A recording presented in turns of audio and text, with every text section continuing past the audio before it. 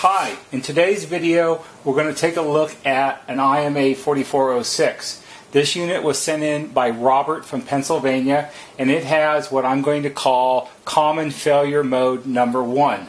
It has a typical problem that most 4406s that are sent in to us for repair have, but it's presenting itself in a slightly different way than is, and it may be because this unit was sent in as soon as the problem began and Robert was somewhat more observant. Before I turn it on, because there's a time element to this problem, let me explain to you what the common failure mode is. The common failure mode on 4406 master stations have to do with a voltage regulator that's in the power module in this part of the set. As the voltage regulator fails, it becomes hot. Because it's hot, it begins to fail more, which makes it gets hotter, you have one of these circular chicken and egg problems with a failing component.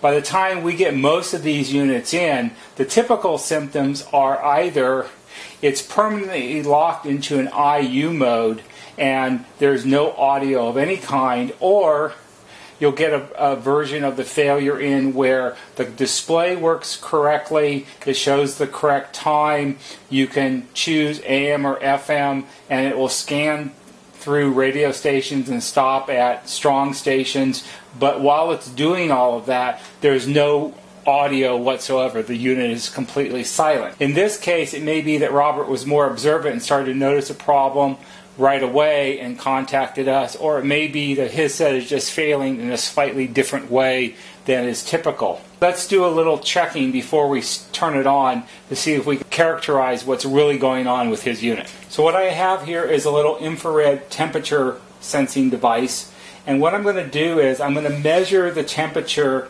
of the component, the voltage regulator, before we turn the set on. This has been sitting on the bench now for about 20 minutes, so it's at ambient or room temperature. So let's go ahead and measure it. And it shows it's about 27 degrees Celsius. And if we measure the outside of the plastic case, that shows 29 degrees, so it's about the same. Now what we're going to do is we're going to turn the set on, and while this problem may take a few minutes to actually start happening, I'm just going to let the video go, and then I'll edit out the blank time and get to the interesting part as soon as it happens. So now I'm going to turn it on.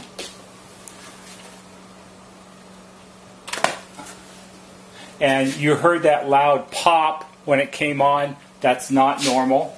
And I'm just going to set the clock to the default 1 o'clock time, and now I'm going to let the video run.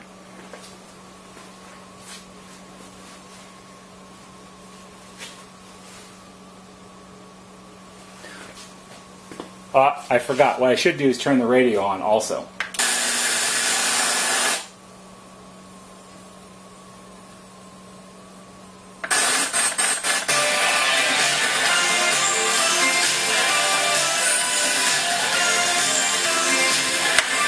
Be sure to listen to what's going on because it's important.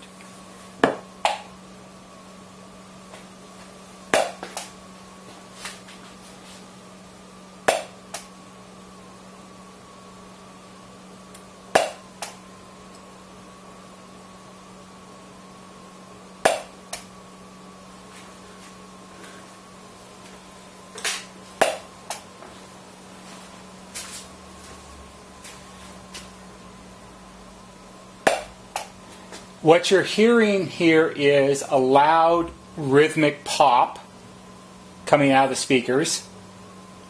The radio sound stopped altogether, and just following the pop, you'll hear a click also.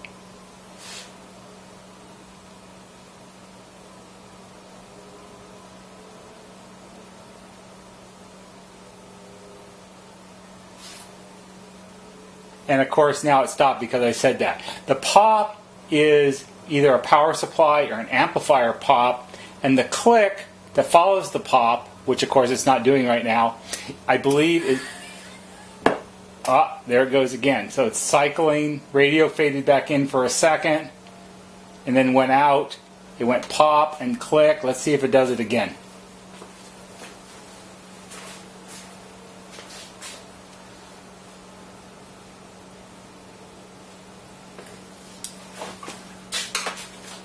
Okay, it may not want to, so let's measure the temperature of our voltage regulator.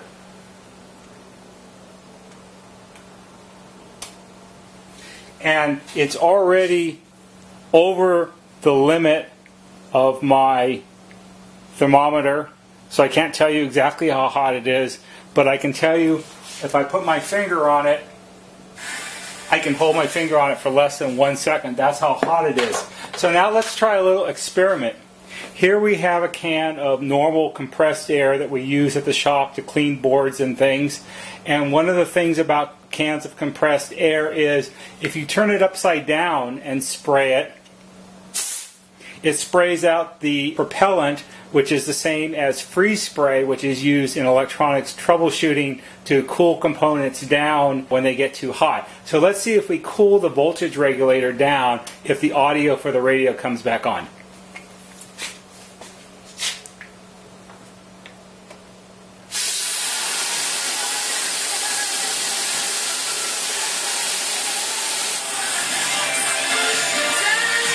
And what do you know, it did. So the temperature,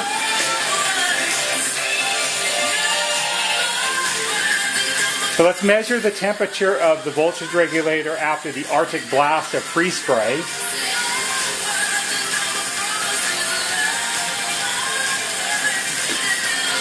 And right now it's showing 7.6 degrees Celsius. I don't know if you can see that on there or not. 1037fm.com. And it's already getting hot enough that I can barely touch it. So I'm going to suspect that as it reheats back up, the audio is going to go away again.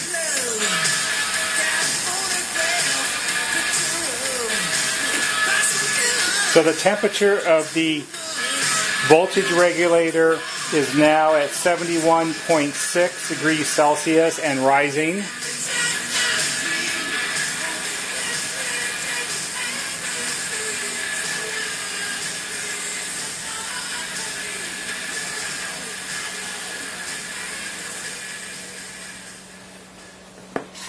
And the radio sound, the audio has faded away, and we're back to the popping and clicking again. So let's repeat it, because that's what you do at the shop. You repeat things to prove that you're on the right track. So let's freeze spray it one more time.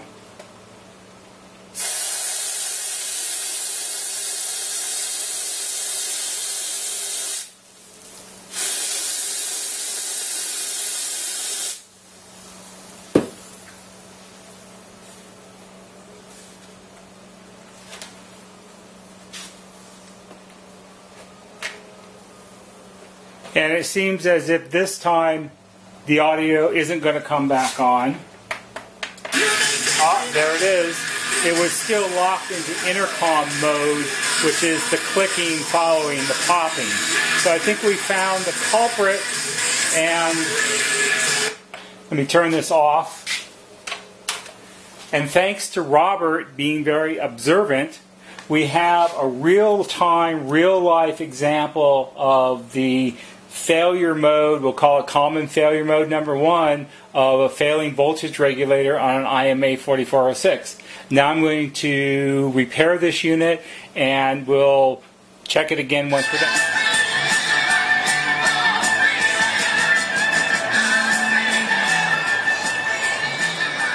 All right, let's turn sticks off. What you were listening to was Robert's repaired IMA4406 master station.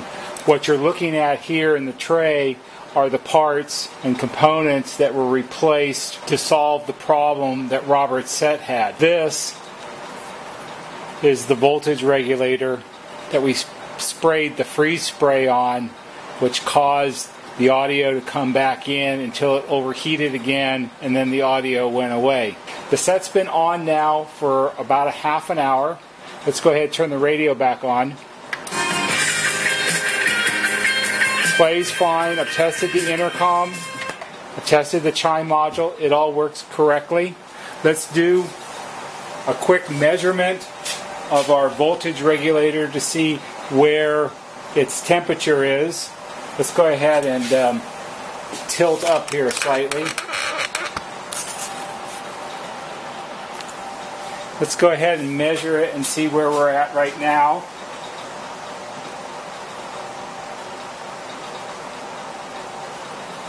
And it shows a very reasonable 46 degrees Celsius.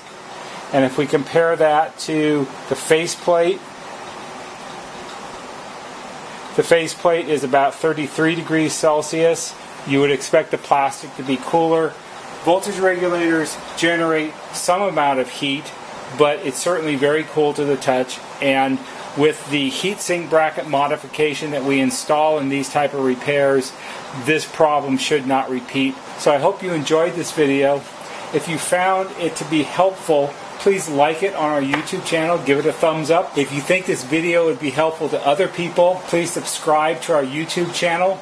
Subscribing to our YouTube channel raises our search rankings on YouTube, which simply means it'll make it easier for other people to find our video. If you have ideas or suggestions about videos in regards to NuTone intercom systems, please leave it in the comments. We do read the comments and I will reply to them. And if your suggestion for a video would be helpful to other people and addresses a specific issue or question, I'll make a video for you. Thanks for watching. See you next time.